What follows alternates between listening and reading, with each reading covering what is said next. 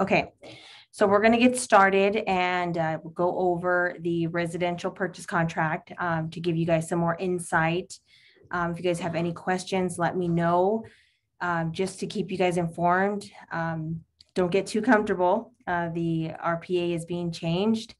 We're going to go from 10 pages to 16 pages. That's going to be effective at the end of the year. So just so you guys know, What? we will be changing. So That is crazy. I know.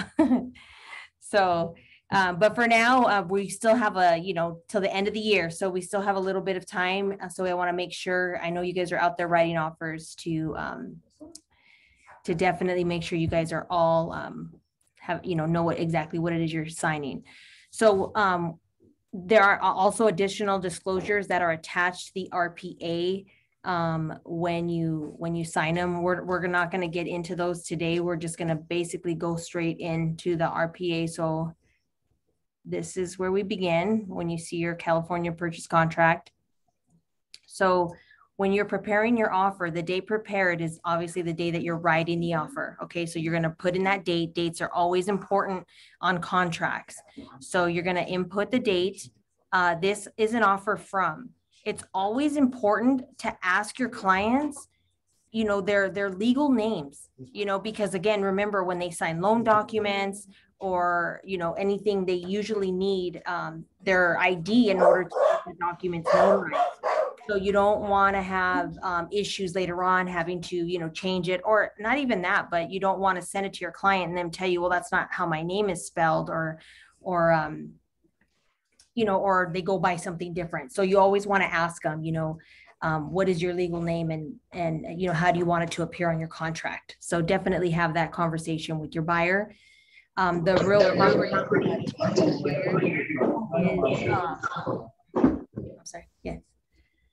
the real property to be acquired is, obviously the home address. Now, when I start an offer, just so you guys know, if you guys are familiar with MLS Connect, if you notice it's here, filling it out. So if you click MLS Connect, what's going to happen is you can put in the MLS ID here and you select find. And when you find it, it's going to show you the information here. And then that way it auto populates. So once you confirm, yes, it is 123 Apple Street, you're going to select you're able to import I've been here a few times, but I'll the tax ID number and a lot of the different things that need to be imported.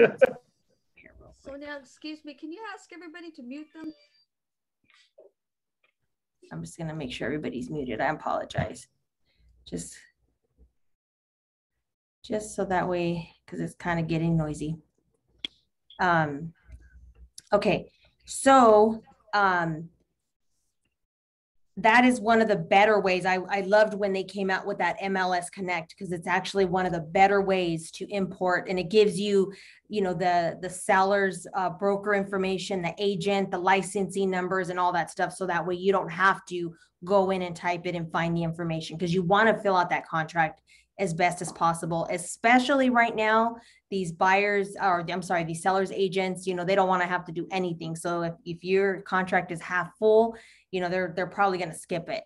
So anyhow, so that would be an easy way to auto populate address, parcel number, and all of the seller information.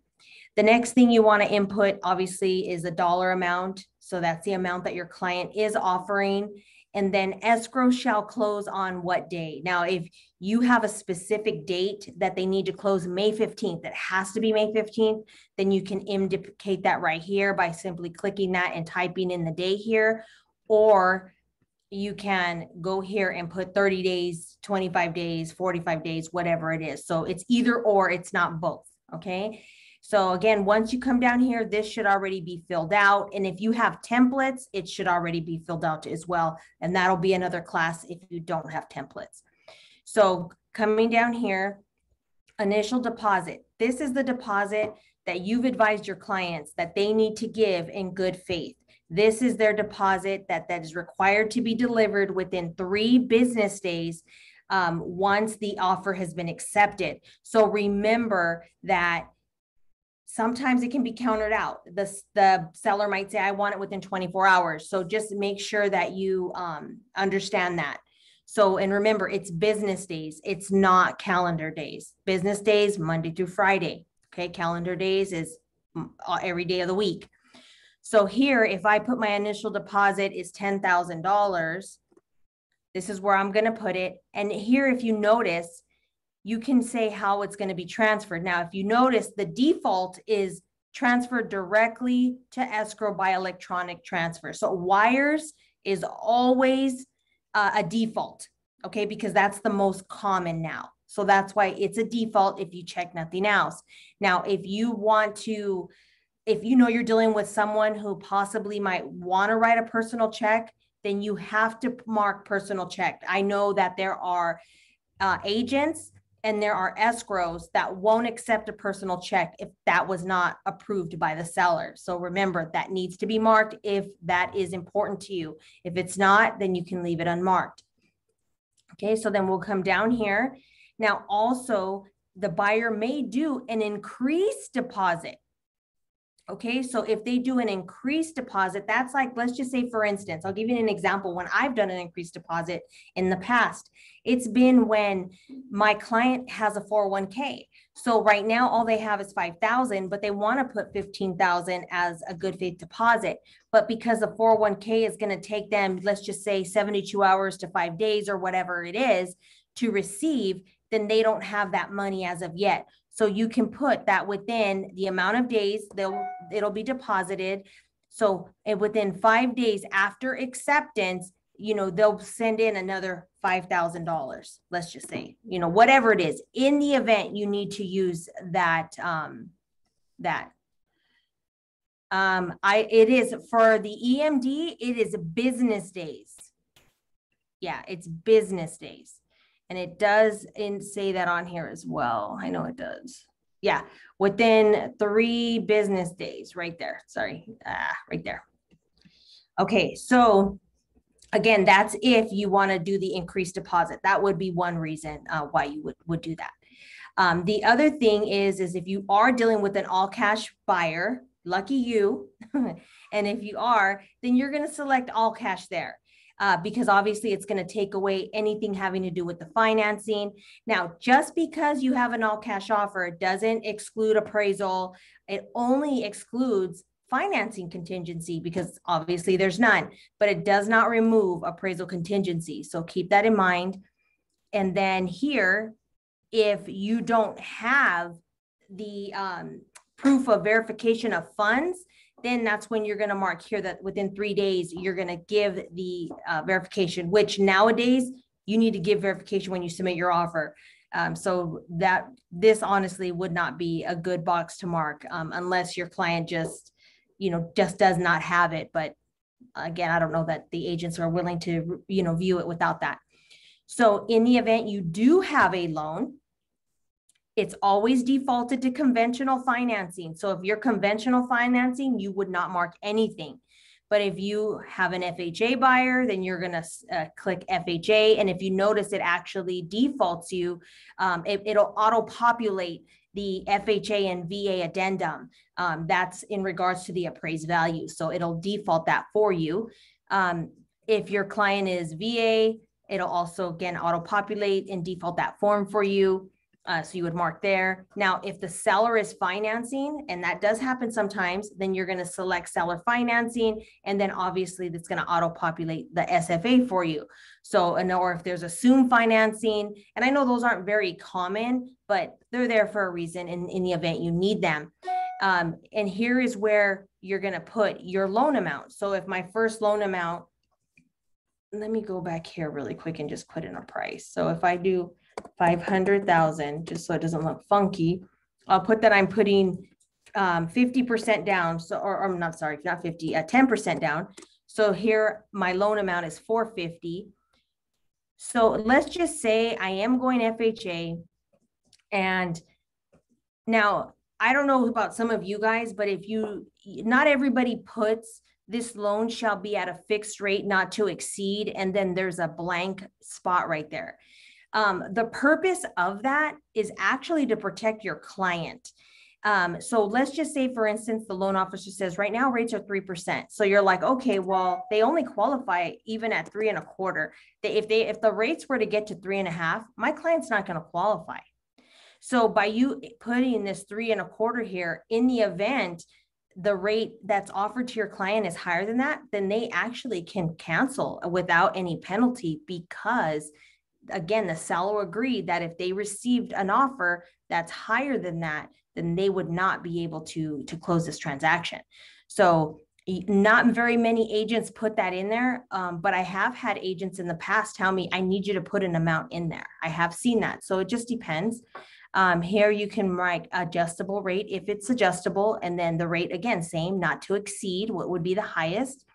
And then regardless of loan type, buyer shall pay not to exceed. So if they're paying any points, again, typically we don't really fill those in because lending changes and that can change anything. So here is if they have a second loan. So if there's a second loan, like let's say they're doing CalHFA and they're getting a 2%, second loan, then you can put that here and you would put it under other, and then you can just put, CalHFA here, and then you would put the 2%. Let's just say it's 9,000 that they're getting, they're getting back. So you can do that as well. If in the event there is a second loan, you should be disclosing it that way. I know a lot of agents don't disclose it and you don't even know it's down payment assistance until, you're doing a cross qualification. But that's where you would indicate if there is secondary financing, or if they're doing a 90 first and a 10% second. So there's just different options for second loans. Now, additional financing terms. This here is where you usually mark if you want your clients, if they need help with closing costs, which we know right now that's really not an option. But here is where you would put, seller to assist buyer with, 3% towards, closing costs. So that's where you would indicate that, because financing should all stay in one place. So that way, when we review it, we know where they're asking for the closing costs. Okay, so let's see. Let me go to answer some of these questions. Okay, Sonia, what is the point of an appraisal if they are buying cash? Well, it's just really up to the buyer. Sometimes the buyers still want to know, even though they're paying cash, they want to make sure that the value's there. So it's just really up to, it's not that it has to meet an appraisal, but there's some cash buyers that will still want an appraisal done. So it's just an option. You have to make sure that you ask them that. I have a question regarding appraisal on cash purchase. Do you have to let them know about you're supposed to, okay, wait. Okay, so Alia, your first question, regarding cash appraisal on cash purchase. Wait, I'm lost. Yes, Sonia. Okay, yeah, okay, so since the appraisal is usually scheduled from the lender, so how do you schedule an appraisal? I mean, you just do it directly through an appraiser? Yes. Yes. So you get in touch with an appraiser. I actually have a relationship with 2 appraisers that do that for me on the out, like they don't go through banks. You can call them and they'll go out and do an appraisal for you. And then they give that to the client. Yes. Okay. Thank you. Yeah. And you know what, to be honest, it's a 50-50. I have some cash buyers where they're like, just give me a CMA. I'm good with that. And then I have others that do in fact want it. So it just really depends on that buyer. And then what is your question about CalHFA? Oh yes, if he has to be disclosed in that section, because I've done it a couple of times and I don't ever remember put it in the contract. So my question is like, do we have to disclose that? Yes, because, and the reason why, I mean, a lot of people don't do it just because they don't know.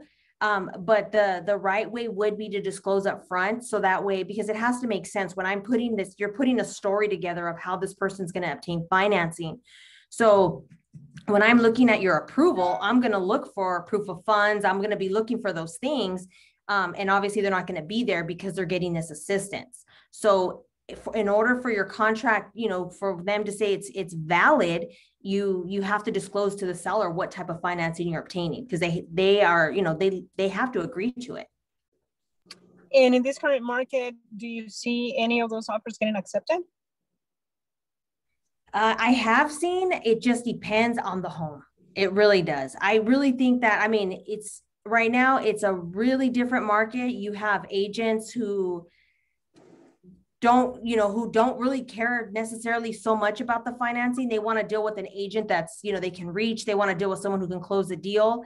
But then you have others that are just looking for who has the most money, who can, net the most money and do those things. So it just really is up to the agent. You have to talk to the agent and see where they are with what they're looking at. Because I've talked to agents that are like, nope, won't even look at it. And then you have others that, I'm open to everything. And as long as it makes sense and I see that it's well put together and I'm going to be able to get this, the bottom line is I want to get it closed. Right. Okay. So, thank you. You're welcome. So Terry, along with the changes a lender experiences, can't the percentage also change in D1 as well? I don't understand why the rate would be locked in so early. Yes, it can change. That's why you put it higher. So like, let's just say, for instance, if your lender saying more than likely they're going to get 3%. So you can put 3.25. It ultimately what it does is it protects your client. It's not that it can be higher if you're okay with it, but it protects them in the event, like, let's just say, like you're saying, at the end of the deal, here that they decide to lock just before docs and now they're at 3.75. They don't qualify anymore. Well, guess what? Now you can say, you know what? We can't close this deal anymore. So we need to opt out because, based on that, it can't exceed that. Okay, now I understand the protection. Great. Yes, Thank it's you so more much, to protect your client. Yeah, you're welcome. Perfect. I like that. I never knew that, but I will do that from now on. Okay. Thank you. You're welcome. Okay, so now going down here, FHA or VA. So for any FHA or VA loan specified in 3D1, which again, that's if you're doing FHA or VA, buyer has 17 days after acceptance to deliver written notice, which is that form that's automatically populated, of any lender required repairs or costs that buyer requests seller to pay for or otherwise correct. Seller has no obligation to pay or satisfy lender requirements unless agreed in writing. But the FHA VA a mandatory clause shall be a part of this agreement. Now, for those of you, when an appraisal is completed, and let's just say the appraiser calls out, a roof certification or a water heater being strapped, or, anything that they call out as repairs needed on an appraisal, you will attach the form FVA because those are lender required. They're not just the buyer asking, these are actual lender required repairs in order for this loan to fund. So know the difference. And again, we'll get into that, in more detail at another time, but just wanted to let you guys know for clarification. That's why it's important to fill out the FHA VA a mandatory clause form when you fill this contract out, and when you send it with your offer, it's all included. So they understand that there could be lender required repairs. So down here, F goes to, it does it for you, which is nice when you're putting in your sales price and then your loan amount. It does all the calculations for you. So this would be the balance of their down payment only, and then the total again of the price that they're actually paying. Okay, so then we're going to go on to page 2. Verification of down payment and closing costs. So this right here, typically on our contracts, we have verification attached because we do usually send proof of funds. So that way they know that they're able to close the deal. And then appraisal, contingency, and removal. Again, this agreement is not, if it's not contingent upon you appraising, or you have 17 days from acceptance to, remove your appraisal contingency, or what most buyers are doing right now is, lowering the time as well. So just up to you if you want to put, 7 days, or if you want to remove it altogether, whichever you're most comfortable with. Loan terms, loan applications within 3 days, or you can change it. You have to have a loan application, but again, most buyers are already pre-approved. So you're just going to click letter is attached, because you should be attaching their pre-approval letter to show their qualifications. And then we go down to loan contingency. So buyers shall act diligently and in good faith to obtain the designated loan. And that's the loan that they said on page 1. Okay, so buyer's qualification for the loan specified is a contingency of this agreement unless otherwise agreed in writing. If there's no appraisal, contingency or the appraisal contingency has been waived or removed, then failure of the property to appraise at the purchase price does not entitle buyer to execute their cancellation right pursuant to the loan contingency if buyer otherwise qualified for the specified loan. Buyer's contractual obligations regarding deposit, balance of down payment, and closing costs are not contingencies of this agreement. So make sure you understand what a loan contingency is and what it is in place. So when you remove your appraisal contingency, even if the home does not, appraise and you need to come in with 50,000, then you should have, that 50,000. And what I tell listing agents is, if you're taking an offer from someone who says, I'll pay you, 40,000 above appraised value, then you need to verify at that point they have the 40,000, because if they don't, they're wasting obviously everybody's time. So you want to verify that, on the other end as well. Here is where you would mark no loan contingency. So you would mark if you don't have any. And again, that's pretty steep to do. So you want to make sure that, you're making sure, you're doing that with your buyer's acknowledgement. And sale of buyer's property. This here is marked only when the buyer is, selling their home and they have to close in order to purchase. So you would attach the COP to the RPA. And here are the addenda and advisories. These are additional addendums and advisories, and there's also room for other and other terms. So you can always add.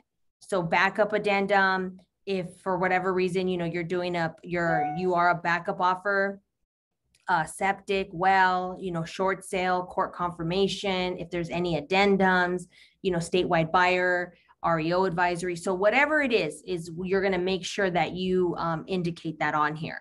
And then other terms would be, let's just say they're solar, you can put, buyer to assume solar, once, the contract's reviewed. A lot of times I like to put on here, if it's a pool home, pool to be, because you'll be surprised, delivered in same condition, because some people just stop maintaining stuff, all personal property and debris to be removed, so because again, people unfortunately, even though it's there and they should know, it's not there. So you can, add anything more specific to it that you feel that, regarding that particular home, that would be your place to write that.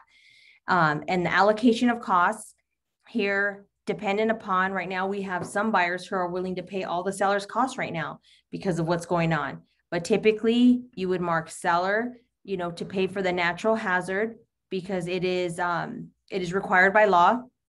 And then you can select the provider here or whoever it is you want to write. If you do want a termite, then you would put here, termite inspection and section 1 clearance. And you can even put section 1 clearance up to $1,000 or up to $500, or you could always do anything like that, especially right now, if you feel you're trying to be a little bit more competitive, you can do that as well. Okay, and then if there's any other reports that you want, you would mark there. Here is the government requirements in retrofit.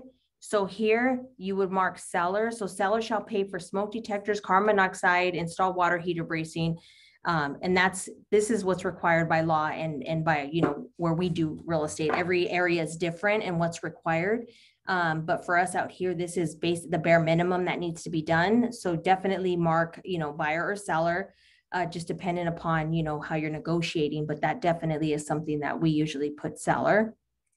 Now, B2I and II, buyer or seller shall pay the cost of compliance with any other minimum or mandatory government inspection, and if required as a condition of closing escrow under any law. 2, buyer seller shall pay the cost of compliance with any other mandatory government retrofit standards as required as a condition of closing escrow under any law, whether the work is required to be completed before or after close of escrow. So just so you guys know, we typically don't mark, we leave those as a listing agent. You definitely don't want to accept an offer with the 2I and II marked. You don't, because basically the seller's already agreeing to fix anything that needs to be done. Now they have no idea how much it is. So instead of agreeing to it up front blindly, we prefer as listing agents to keep it blank or removed from the contract.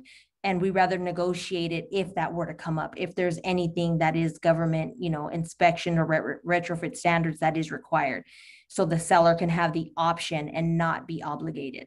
Now, as a buyer, you can choose to market, and then it'll be up to the listing agent if it's something that they're familiar with or not. So that would be up to you. But like I said, typically as a seller's agent, you want to make sure that those are not marked when you receive an offer. And if they are, you want to remove them from your contract. Because basically, like I said, what it does is it puts your seller in a spot where they've already agreed to comply with anything that's needed. So whether, it could be something that's, $200, it could be something that's $5,000, it just depends. So definitely want to make sure when you're filling that part out. Escrow and title. So here, obviously, usually everyone pays half and half. So, 50-50 each to pay their own fees. That's typically how it's written. But again, right now in the market we're in, you can have, if your buyer's willing to pay for everything, then you'll just take that out and you'll just mark buyer. So that way buyer is paying for all the escrow fees. And same thing here with title insurance. Same thing, seller is typically the one who pays for it, but you can choose to have the buyer pay for it if that's something they want to do. And as a buyer's agent, typically services are choice of the selling agent. So you can put a seller's choice here. If you're trying to limit a counter altogether, then always just put seller's choice. So that way you don't have to worry about them countering you back. You don't want to counter. You want them to take the offer and not have to counter. That's the whole goal for when you're writing the offer anyways. And then typically you have county transfer tax or city transfer tax. Now every city's different. Most of the cities in the Inland Empire do not have city transfer tax, but everyone does have county. But I know when you're getting into LA, every city is specific. So if you're not sure, just mark it just to be, safe. And then in regards to homeowners association, same thing. Make sure that you're marking these, because if you're not, and your home ends up being in an association, the seller is going to obviously tell you to pay for, those fees. And so if you continue to go down here, again, you can add anything else, seller or buyer to pay for. I know some of you guys do admin fees. So down here would be, your admin fee, and then who it's payable to, and then, or your TC fee or whatever. And I know most of them do $650. So this is just to show you, this is kind of how you would write it out. So that way the buyer knows they have to pay that. And then down here is the home warranty. And a lot of people don't realize, but the home warranty, the escrow does have to abide by the contract. So it's important that it's accurate. So if the buyer's paying for it, or if you're asking the seller to pay for it, how much are you, do you want them to pay? Let's just say $650. You want air conditioning, you want it upgraded. Maybe you want the 13-month policy that's, with platinum protection, let's just say. So make sure you write everything in there as you want it. So that way they can make sure that it is, you are in compliance and it is correct.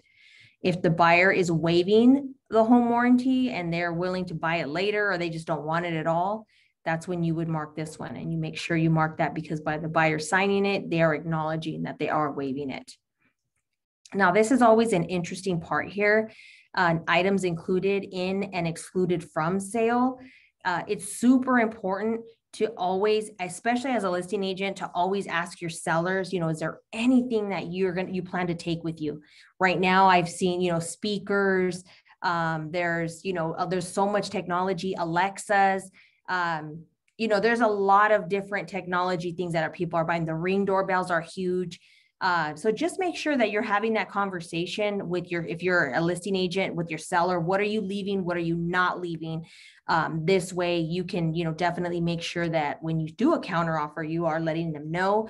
But as a buyer's agent, if you're walking through that house and you see certain things as well, then you can also put, the following items to be included. That way there's no, there's no discrepancy later, because we do see things, getting changed and stuff like that. So you want to make sure that doesn't happen. So you can put, the Ring doorbell. I don't know if let's just say it has a pool. So maybe the pool cleaning equipment, or, anything else that you can think of. But when you're walking around and if your client asks you and says, is that part of the sale? You make sure you write it in there and you let them know, I'm not sure, but we'll negotiate it. We'll find out if it is or not. And definitely make sure you mark stove, because if you don't mark it, they have the right to take it. So don't assume that if it's in the MLS, that means it stays. It does not. The MLS does not make it stay. You need it in writing. This is your contract, is what you have to back you up. So make sure that you mark everything as you need it in here. If you want to ask for the fridge, if you want to ask for the washer and dryer, or whatever it is that you want to ask for. Okay. I've had where I had a client who redid their kitchen, and they took all their old kitchen cabinets, put them in the garage. And so they're attached to the wall. And I told him, are you planning on taking those cabinets? And he said, no, but they're mine anyways. I said, no, they are yours right now. But the minute I put this live and don't say they're not going to be part of it, then, obviously, you're going to have to leave them if someone, if obviously if you get an offer. So anyhow, he said, I'm not going to take them. I don't want them. It's going to be too much hassle. Okay, that's fine. Well, then we're midway through escrow, and he's like, I want to take my cabinets after all. And so it's just, like I said, thankfully the buyers were a little bit disappointed. They were like, oh, well, it was nice storage and blah, blah, blah. But, they were okay with us renegotiating that part. But that's why I just tell you, just make sure you do it up front. And, that way you don't have to run into those issues. But leased or liened items and systems, sellers shall, within the time specified, disclose to the buyer if any item or system is leased or not owned by the seller. So that would be like the alarm system. That would be solar, like we mentioned, water filters, anything like that. Anything that they've leased to, enhance their home, but they're not the current owner. So they have to disclose what it is that they're going to do. Are they going to have it removed, or are they going to have the buyer assume that responsibility? So it's just important, for you to know that.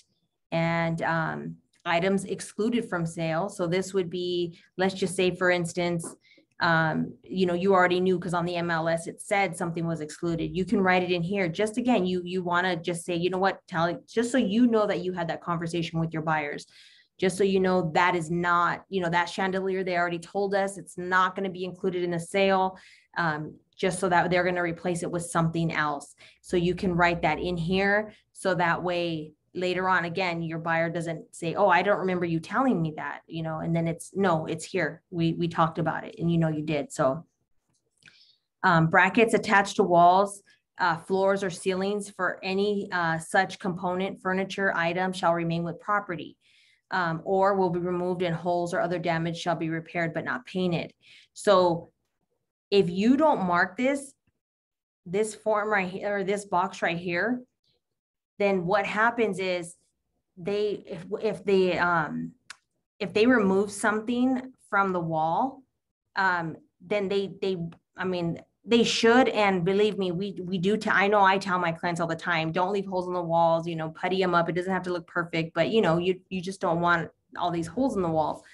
But they typically, if you're not specific, they don't have to paint it, and they'll leave it like that. So you just want to make sure that if they tell you, oh, we're not leaving we're taking the TVs and the brackets. Okay, that's fine. So then you're going to X that and make sure that if they remove them, then the damage shall be repaired. It doesn't have to be painted, but you want it to be repaired. And then next, moving on, closing and possession. buyer intends to occupy the property, or if they do not intend, then you're going to mark that they don't intend. Seller occupied or vacant property. So, you know, obviously it's different. If it's a seller or if the home, there's nobody there, then possession shall be delivered at 6 p.m. either on the if you don't do anything with this, then it's at the close of escrow at 6 p.m. But if you know, again, you're trying not to get a counter, remember that's the whole key in our market right now. So if on the MLS, it says, you know, subject to my seller finding a home, or my seller needs 15 days, or whatever the case is, or if you've called the agent and said, you know, what is your seller looking for? And they'll tell you, you know what, they're looking for someone who's able to rent back to them for 30 days or whatever. And again, if your buyer is comfortable with that, then at that point, you can do that here. Okay, so you can put on here, okay, we'll give them 15 days after the close of escrow, you know, at 5 p.m. And then that's where you would give them, you know, their time. And then obviously you're going to attach the SIP. You definitely want to attach the SIP. And then because the seller will be remaining in possession after the close of escrow. And so you want to make sure that they are, your buyers are protected with the SIP. So then that's when you are going to include the SIP as part of the contract. Okay. And if it is more than 30 days, you're going to actually not include the SIP, you'll include the RLAS. So those are different forms. Okay. And again, we'll go into that at another time. The tenant occupied property shall be vacant at least 5 days. So this is when there's tenants in the home. When there's tenants in the home, you definitely want that home vacated unless you've agreed to, you know, to take the tenants with the sale. So, but if you haven't, you want to make sure that you're able to go in there and verify that the property is in fact vacant. Okay, and or that's why I said if tenants to remain in possession, then you'll include the TIP form. Sonia, can I ask a question? Yes. Did you see the email from? Well, no, I'm sorry. I don't think it was email from our legal department, but I know Johnny put something in our messenger on Facebook that what is starting to happen are sellers are taking advantage of the law and they're remaining in their properties even after escrow, even if there was never an agreement for the owner to remain for a certain number of days after escrow. But a lot of owners are staying because they've gotten the money. And of course, these are only the ones that their intent is to subvert the law. Right. So they're getting their money from the sale of their property and they're not leaving, and knowing that in the state of California, they're protected under this moratorium and you can't force them to move. So one of the things that Johnny suggested was to manage that at this point, making sure that we perhaps, his suggestion was including an addendum to make sure that the seller will not get all of their funds until they have left, whatever the agreement is. Correct. You know, my opinion on that is definitely you got to protect, you know, your buyers, you know, absolutely. If let's just say, like, to me, if they want to stay under, you know, 10, 15 days, I'm okay with that.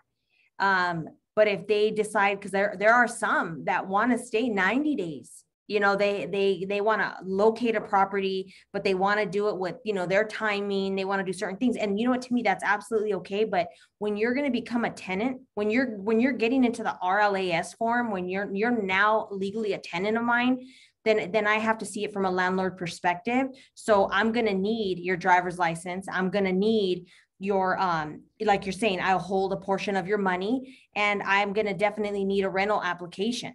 You see what I'm saying? Because I want to make sure, I want to know who it is I'm renting to, basically. Right. So if they're not willing to do that, that's a red flag. That's a good point. That's a real good point. Yeah. I like that. And then talk to your buyers, and, you know, because ultimately it's their decision. You know, if in the event this would happen, this is what has to happen. You know, are you okay with that? You know, knock on wood, we haven't had that happen, but it is definitely a possibility, you know, and that's why just making sure that we're guiding and educating. And I typically have even if it's my seller, I don't know my seller that well. I can't vouch for them. So I tell them the same thing. You know what? You're going to have to leave a deposit in escrow, and you're going to have to, you're going to have to provide this documentation, because now, you're now their tenant. So they're like, oh, okay, no problem. We'll do whatever we need to do. So it's really up to the agent to be that professional and educate their client on what has to happen. I think if we all work together, then there shouldn't be any, or there should limit the amount of issues, I should say. So, Great. I would just be more cautious. Very true. Yeah. But yeah, it is a scary thing. Yeah, you're welcome. You're welcome. So the statutory and other disclosures. So this here is for the agents that are listing agents right now, especially, you should be filling out all of your seller's disclosures at the time of listing, because that is how fast your home is being sold. And you want to be able to provide those disclosures to your to the buyer's agent as soon as escrow opens. That way you can shorten their contingency periods, because remember, if you shorten their contingency period to 5 days, but you don't give them anything within those 5 days, well, then basically their contingency is actually longer by default, because you as a listing agent didn't do your job. So make sure that you are completing your disclosures at the time of your listing appointment. And you guys should all have the checklist that RE/MAX has in regards to what is legally required, which is basically your SBQ, your TDS. Gosh, I don't have them all in front of me, but you know all of those that are required. So just make sure that they're completing those to the best of their ability. So you have those all at hand, because you have to, within the time specified in paragraph 14A, which we'll get to, you will have to give them those forms to make sure that they have adequate time to review them. And then down here, it says, in the event the seller or seller's brokerage firm prior to close of escrow becomes aware of other adverse conditions affecting, then you can also, you need to let them know. Like, let's just say, when they filled it out that night, everything was fine. And then all of a sudden now their whole electrical went out on one side of the house, or something like that happened, or there was a flood in the home. Then you definitely need to let them know, oh, we have to add this to the SBQ, addendum to it, letting you guys know this just took place, but this is how we fixed it, or this is how it was handled. Okay. And then natural and environmental hazard disclosures and booklets. Now those, back in the day, we used to have to purchase those. Now they're online. You should have your TC should have a link and be able to forward that to your clients, just letting them know regarding the earthquake hazard booklet. And your natural hazard report should come directly from whatever company you order it from. And all those things could be ordered, like I mentioned, at the time of listing. So that way you have all of your reports and disclosures ready to go. Withholding of taxes within the specified time, again, in 14A, to avoid withholding, seller shall deliver to buyer a qualified substitute or an affidavit sufficient to comply with the federal FERPTA. Now that's another form we'll get into, and that's a form that is not filled out accurately by most agents. They don't fill it out right, but we'll get into that another time. Megan's Law database disclosure.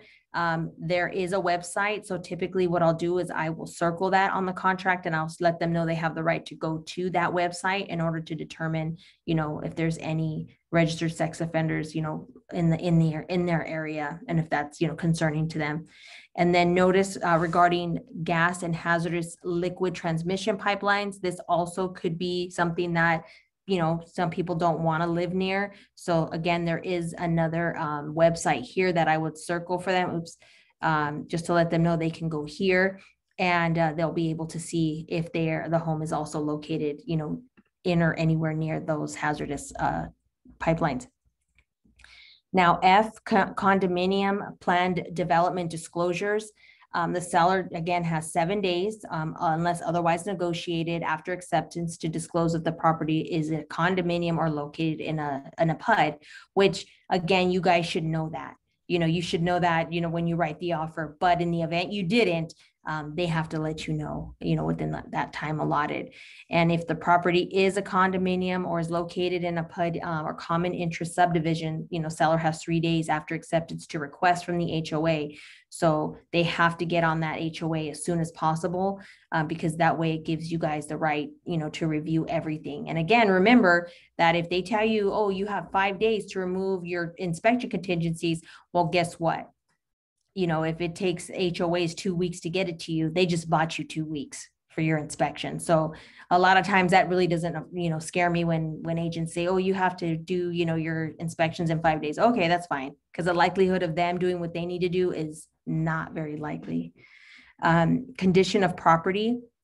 This is where a lot of people get confused as well. And this is when I'm talking to my clients, I let them know every home is sold as is, because you get agents that say the home sold as is. You're like, yeah, I know that. Every home is sold as is, the way it looks, the way it's maintained, everything, just the way you see it. Now, again, the buyer doesn't know what they don't know.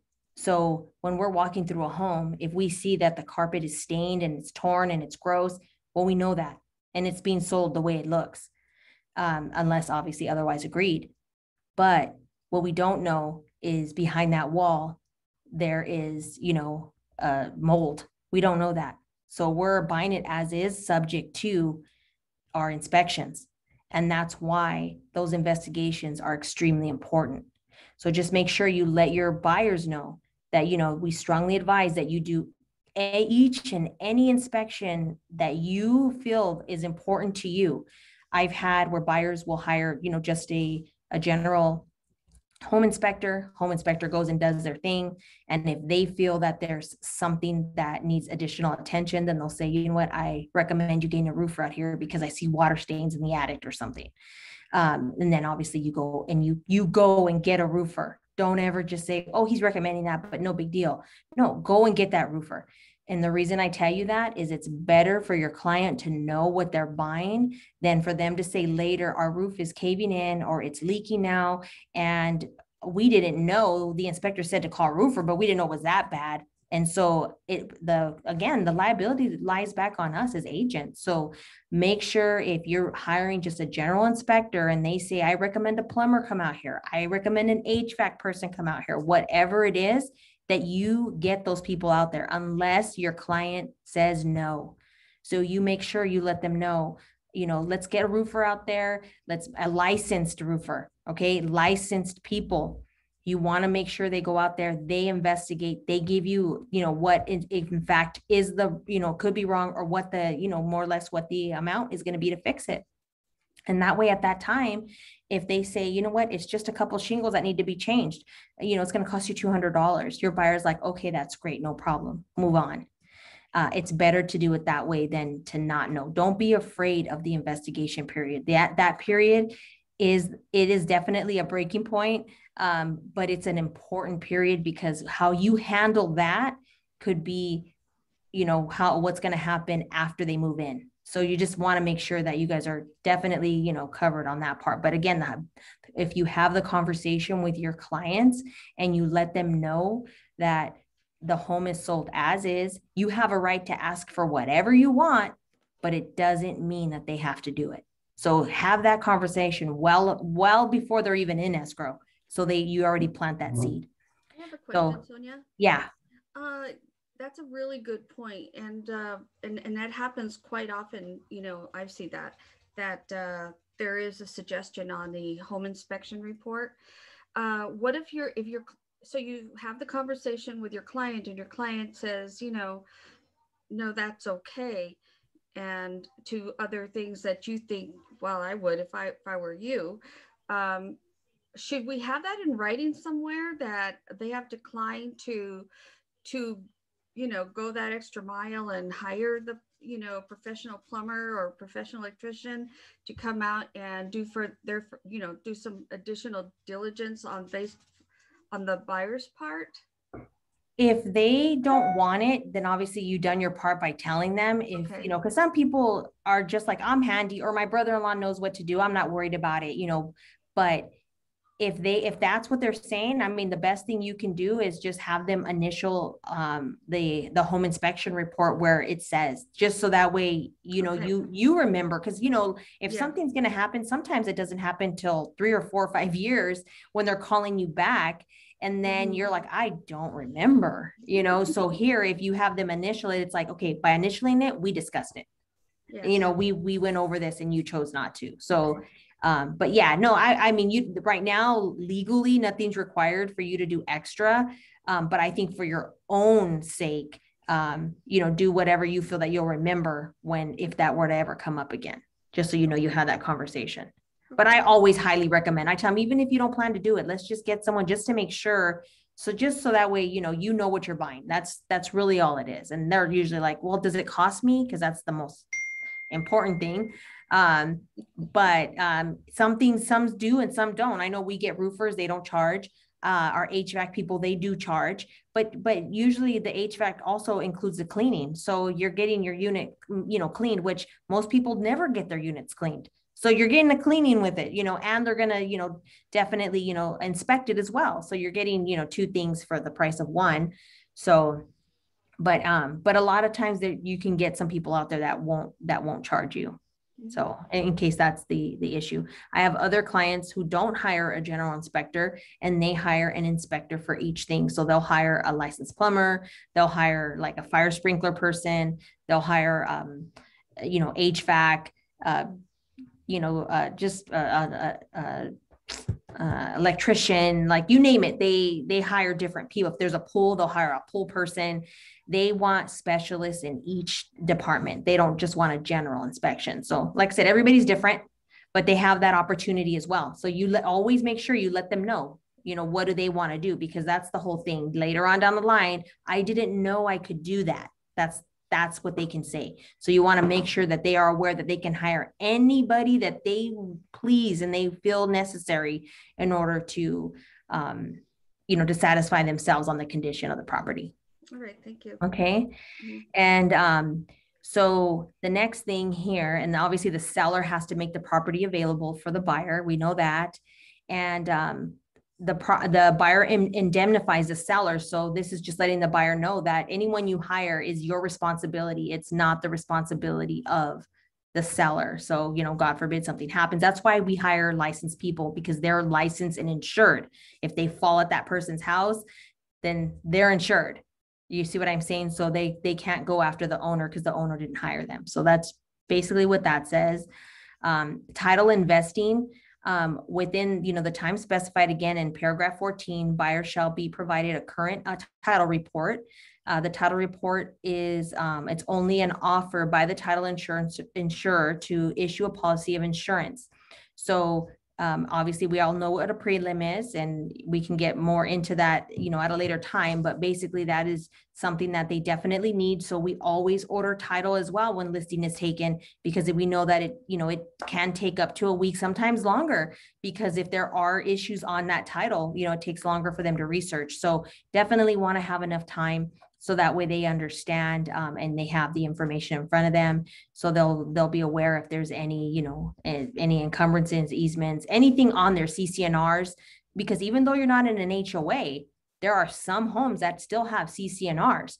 So you're not paying, you know, that homeowner association to have, you know, other benefits, you know, in the community, but there were the CC&Rs that have been recorded and are made part of that property. So if there are any, you want to make sure that, you know, your buyer is, you know, that you're passing those on to the buyer as well, so they can read them. Okay. And let's see, at the close of escrow, buyer shall receive a grant deed, which we know that buyer shall receive the homeowner's policy, which once it closes, that's what title does, is issues you that title policy. Going down now to 14, time periods, removal of contingencies, and cancellation rights. So these are your time periods. So the seller has 7 days after acceptance to deliver to buyer all reports. Okay, so again, 7 days, or you can negotiate that. And then the buyer has 17 days after acceptance. Now, in the event you cut down the seller's time to 5 days and you're 10 days, and on day 9, the listing agent sends you the NHD report. Well, now you add additional 5 days to that. It's upon delivery. So you can add 5 additional days. So that's why I'm telling you that you need to make sure, especially as a listing agent, that you are on top of your, disclosures and your reports, because you don't want those days to be extended, by, due to your being at your fault. So want to make sure that.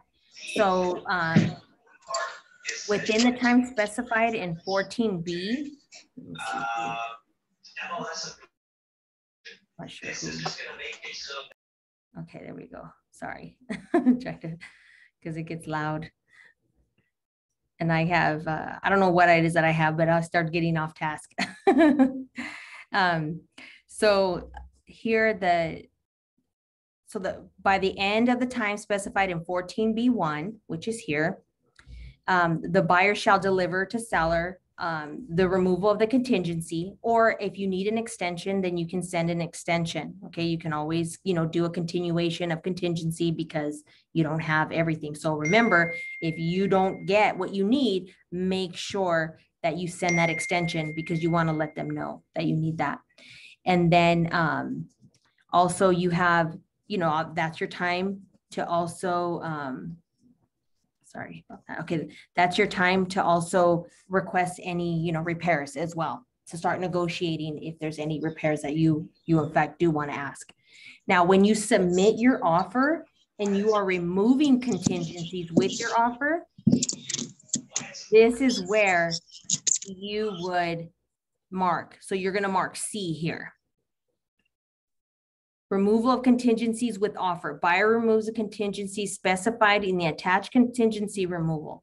So if you are removing contingencies, I am seeing appraisals, I am seeing inspections. So I'm seeing those. So if you are, this is where you would mark that and also attach the CR. Seller right to cancel. Now, just to clear up anything, a seller has no right to cancel a contract once they're in contract unless they have a contingency. Now, if there's no contingency in place, a seller cannot cancel as long as the buyer is doing what they're supposed to be doing. Now, if the buyer does not perform, then the seller has the right to issue a notice to perform and go from there. And seller right to cancel buyer contract obligation. So seller has to first deliver a notice to perform and say why they're not performing. And if they don't perform by that specified time in the agreement, then, and buyer does not do what they need to do, then at that point, the seller can issue the cancellation. Okay, so notice to cancel. So here is the notice to buyer or seller to perform. So you as a buyer's agent, if you wanted to, you could even change that to 3 days. If you're a listing agent, you could change it to 1 day, whatever you feel, or you could leave it as 2. It is a default of 2 days after delivery. Okay. And the effective buyer's removal of contingencies. If buyer removes in writing any contingency or cancellation right, unless otherwise specified in writing, buyer shall conclusively be deemed to have completed all investigation review reports. So basically they've done everything that they needed to be sure that they were okay with removing those contingencies. Close of escrow. Before buyer or seller may cancel this agreement for failure or other party to close escrow pursuant to this agreement, buyer or seller must deliver to the party a demand to close escrow. So the demand to close escrow, it needs to be signed by obviously the buyer or seller and given to the party at least 3 days after delivery of close of escrow. So that's like, let's just say, for instance, they're just holding up escrow for whatever reason, because sometimes that happens, then you make sure that you send a demand to close escrow, okay? Effective cancellation of deposits. Now, we already know that buyer and seller have to agree. It's mutual instructions. It doesn't matter if they put on an addendum, buyer doesn't have to sign off. No, that's not true. Escrow will not accept that. The buyer has to sign the cancellation, and so does the seller. So you can't just go off that. So In the event you guys don't agree, then you got to go to court. And that is typically why I keep my deposits under $10,000, because I can still go to small claims. The minute you go to 11,000, you cannot go to small claims unless you want to lose 1,000, because you can only go up to 10,000 in small claims court. Final verification of condition. Buyer and seller shall have the right to make a final verification of property within 5 days, or you can change that prior to close of escrow. Now, to keep in mind, a final verification is not a contingency of sale. It's to confirm that the property was maintained pursuant to the contract, and also any repairs that have been completed were done. So it's not, well, if I'm not happy with it, then this is how it goes. That's why I tell, depending upon the type of repairs, that's how I'll negotiate it. Because remember, a seller is going to sometimes do things half-assed because they just want out. So sometimes it's better to get the repair money so your clients can do the work themselves, and they can, hire who they want to do it, opposed to, okay, fix those repairs. I mean, depending on what it is. If it's minor stuff, okay, no big deal. But sometimes when it gets to be bigger things, it's probably better the buyer handle it once they, have possession and they can do it on their own time. So that's the repairs. Repairs shall be completed obviously prior to verification, unless again, you agreed otherwise. Okay. And also, just so you guys know this, you also here, it says provide copies of invoices and pay receipts and statements to buyer prior to final verification of condition. So if any repairs were done, you have the right to ask for copies of who did it, because you want to know who did it. I have seen in some counters where the seller will say seller will not be providing copies of invoices or paid receipts on any repairs done. I do see some agents writing that. So just keep an eye out for that, because that is something that you can ask for if they don't counter that out. Prorations of property taxes and other items. So obviously, you know what proration means. You only pay what, from the day that you take ownership of the home. So depending upon if you're an HOA, taxes, any special assessments, anything like that, that is actually prorated. Broker's compensation. So for the most part, we are paid through the seller. So, but it just lets them know that the compensation, is obviously it's payable upon the close of escrow. If escrow does not close as otherwise specifies its agreement between buyer and seller. So again, we only get paid once the deal closes, unless the seller avoids it from closing for being, ridiculous, then there's something different there. And then it goes into the scope of duty, what our duty is. Okay. So it's really important that you understand that scope of duty, because that is where, some agents sometimes tend to cross the line. So make sure you understand that and read that well. It's not that you have to explain it to your clients, but just so you know what your obligations are as a realtor. Representative capacity. This form, this is also a RCSD, is another form in the event that your client cannot sign and they either have a power of attorney, it's in a trust or something like that, then this form would be attached as well. 20 joint escrow instructions to escrow holder. And basically this is just for escrow, and it just lets them know what they need to be looking at in order to determine, what all the facts and the terms and everything are. So it's just saying that a copy of this agreement is delivered to escrow within 3 days, but we try to do it ASAP, right? And then remedies for breach of contract. This here is just letting you guys know that this is mandatory for the buyer and seller to sign. You definitely want both parties to sign this.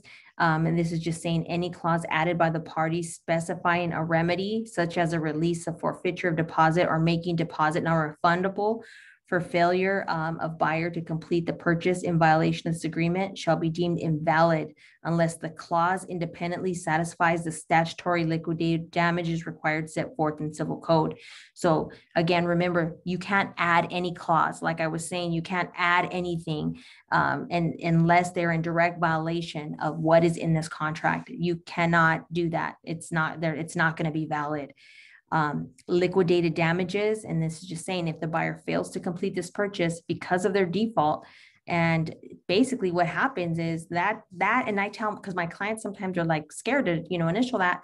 And I just let them know that's only if once, you waived all contingencies and then you just decide, I just don't want it anymore. Then at that point, you've wasted everybody's time. So the seller has a right to keep your deposit. So just make sure that they understand that there's a difference between, doing your inspections and having that time to do your due diligence and just being negligent and just saying, I just don't want it, for no particular reason. Mediation. So all parties have to mediate first. There's no other way around it. Parties need to mediate first, and hoping we can come to an agreement without, going any further. Now, in the event we can't, come to an agreement, I'm talking to the other agent and we can't see eye to eye and it's just not going to happen. Then dependent upon if they initial down here, would be if they go to arbitration. And basically what arbitration is it is, number one, it's less expensive than going to actual court.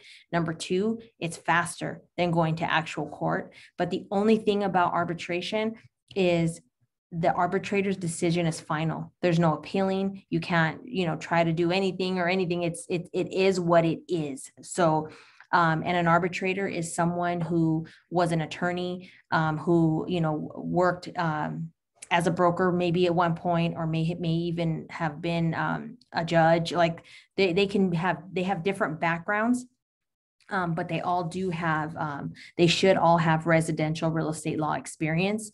But you're basically in a room and he's hearing both sides and then he'll decide. And like I said, it can't be appealed. But I have seen, even though both parties agreed to arbitration, I still have seen it taken to court. So sometimes I'm not sure that this is even written 100% in stone. But I do like to tell my clients that just the difference between arbitration and going to court, the differences as far as cost, time, and energy. Is it worth it? Okay, so then let's see. So down here, where we go down, it says selection of service providers. This here, brokers do not guarantee the performance. So of course we let them know that we don't guarantee anyone's services. So it's important for them to pick, anybody that they choose. If they don't have any, like, let's just say roofers or inspectors or whatever, then you can give them different names, or they can Google or Yelp different people. Obviously multiple listing surfaces. This is just letting them know that we're authorized to report everything that's going on in the MLS. Attorney fees, in the event there is any type of action that arises out of this, the person who loses pays all attorney fees.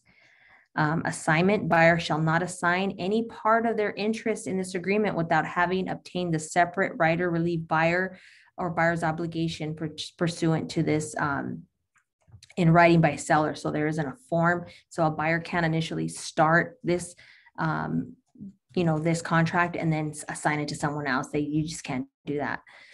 Equal housing opportunity, the homes are always or should be sold in compliance with federal, state, and local anti-discrimination laws. Terms and conditions. So this offer is an offer to purchase the property with all the above terms and conditions.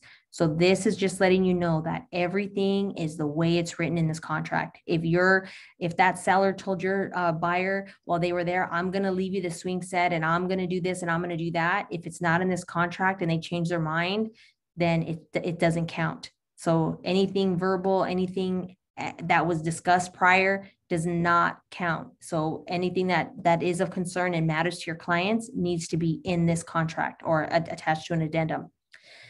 Time of the essence, entire contract. So again, time is of the essence. And this is a part where a lot of agents don't understand that, all understandings between the parties are incorporated in this agreement. And the dates are there for a reason. The acceptance date is important. Your contracted dates are important, when contingencies are to be removed. And that's why I say, if you need more time, then ask for an extension. Once contract is coming to an, end, or the day you thought you were going to close, send out another extension. Make sure you remain in contract. Otherwise, you're no longer in contract and you're out of compliance and they can cancel. And then let's see here real quick. Okay, bye, Terry. And then here, these are just some definitions that you guys can go through. An expiration of offer. Now, typically an offer expires within 3 days. It says on the third day. But right now, we're not hearing back for sometimes a week or two. So it's really up to you as a buyer if you want to keep your offer in play or not. So that's again up to you. And then you're just going to have your buyer sign and execute where they need to. And that's basically it. I mean, do you guys have any other questions or anything that you specifically about the contract that you want more information about? But that's basically the RPA in a nutshell. Let me go back here. Where am I at? Okay, here we go.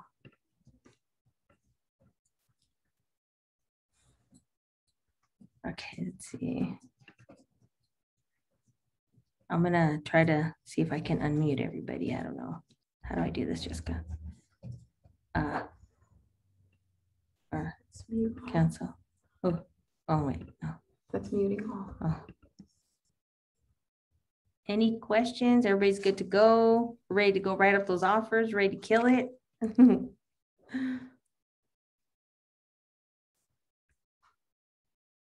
No questions? I have a question. Okay.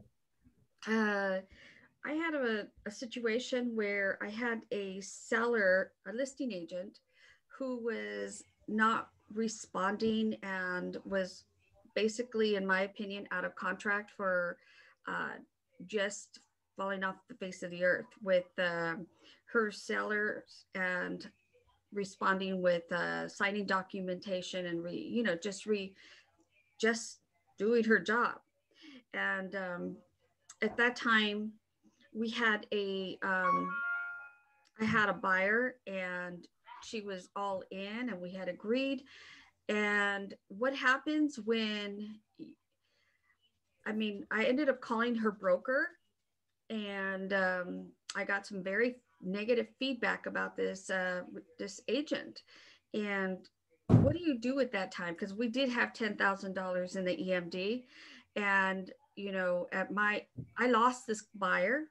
I lost the buyer, even though we were able to recoup all her money. And, but it was really the seller's listing agent and who's at fault here. So how do you get to that point of, we did the notice to perform, we did 2 of them, and I had to get involved with her escrow office, who couldn't get a hold of her either. How do you look good and not lose the buyer when you've done everything right? Do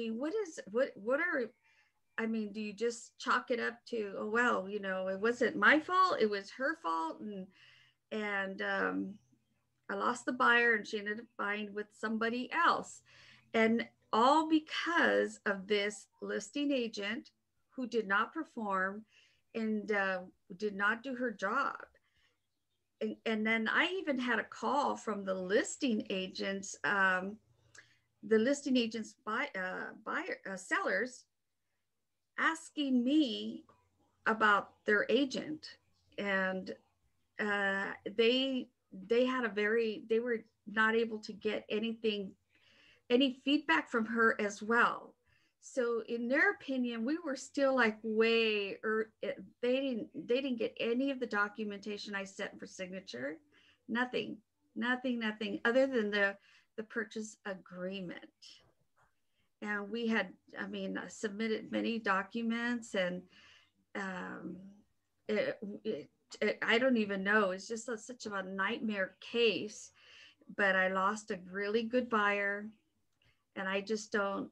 I heard what you said about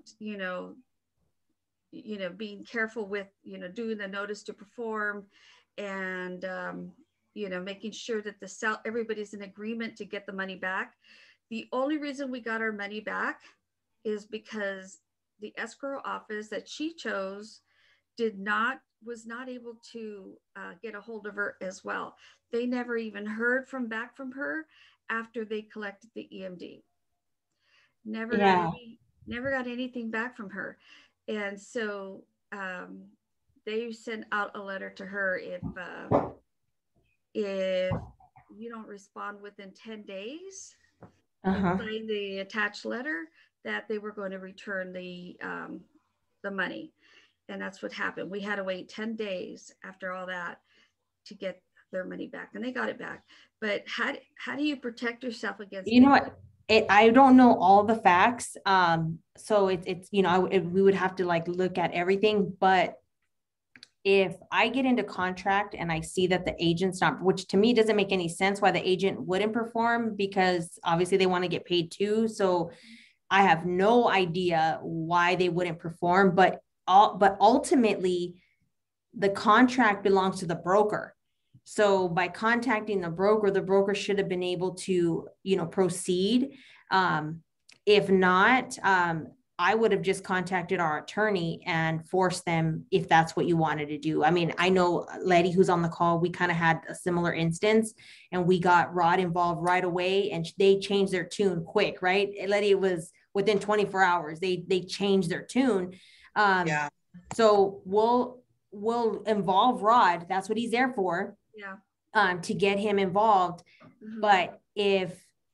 But sometimes it puts a bad taste in the mouth of the buyer. Like, I don't want to go, this is already bad energy. I don't even want this house anymore. So I think that us as agents just have to be transparent, communicating with our clients, letting them know, like, and I wouldn't be like, oh, this is not me, it's her. That's not how I would communicate. I would just let them know, look at their standard procedures that need to be done. And she's not doing, you know, we've done our part. It's her turn to do hers. And for whatever reason, there's some type of, there's a disconnect somewhere. And I don't know if maybe something happened to her, or I have no clue, but the next thing for me to do is to call, you know, her broker. And if her broker doesn't respond, you know, do you guys still want to proceed with this home, or do you guys just want to just call it a day and let's go look for something else? Like, I would give them the option. And if they're like, no, we want to go for this house. Okay, then let me get my attorney involved then. Let me see what we have to do. That's what I would, based on what you're telling me, that's kind of the direction I would have taken. And I did. I got Rod involved, and Rod instructed me on how to proceed. And so we did. And we even called the broker. The broker had very negative things to say about their agent, but did not encourage moving forward with the person who answered the phone for the broker was a real estate agent who works for the broker. The broker would not get on the phone. So she relayed the information to the broker, and the broker said he wasn't going to get involved. He didn't like this real estate agent.